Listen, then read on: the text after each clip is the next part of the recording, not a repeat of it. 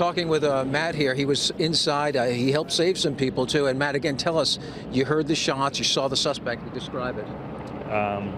Basically heard the shots. It was a tall, probably 6'2", 6'3", dark figure, all black with his hood on, and he basically was unloading, and all I did was grab as many people as I could and pull them underneath the table, and then till I heard the shots, till I heard a break in the shots, and then we got people out of there as much as we could.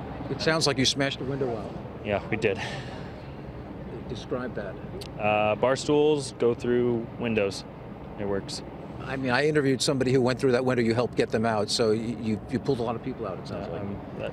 That's all we could do. The only thing that I could have wished for is to have something better than a bar stool. What did this guy look like? Tall, built, bigger figure, maybe wearing a vest or something, possibly. All dark, blacked out. And what was he armed with, could you see? A smaller caliber handgun with a light or a laser attachment on the bottom end. That's all I could see. Any idea how many shots were fired? Probably 10 to 15 in the first round, and then after that we got out the window, and it wasn't until we were probably halfway down the parking lot till we heard shots again, and then another break, and then lots of shots, and I think at that point it was police and him back and forth. And how long did that ordeal go on for? By the time we got people down to the street, that was probably a minute and a half, 2 minutes maybe. And then we ran back in, and we were just pulling stragglers who were still in the parking lot, calling people, and we were like, you need to get out of here right now. How many people did you get through that window?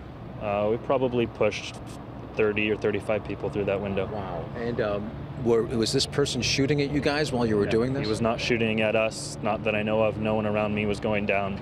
He was focused more on that front area until he got done with that. It sounds like you knew pretty quickly what was going on.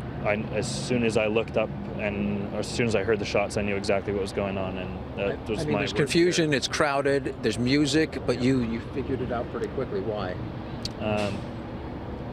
Instinct, I guess. That's all that I could do, but it was just I'm here to protect my friends, my family, my fellow humans, and I know where I'm going if I die, so I was not worried to sacrifice. So all I wanted to do was get as many people out of there as possible. We heard smoke bombs were thrown. I heard that also, but by the time we were out of there, he hadn't thrown anything, and it hadn't gotten there yet.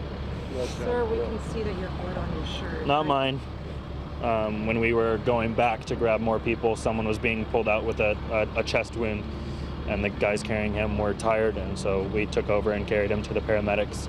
That's the only person that I actually came in contact with that had an injury from the attacker. So you saw one wounded person? One wounded person is what I personally saw, yeah. And did you say you worked there? Mm-mm. Were you just at the bar with friends? Yeah. I'm here every week. Hello, I'm Mark Brown. Click the ABC7 logo to subscribe to our Eyewitness News YouTube channel.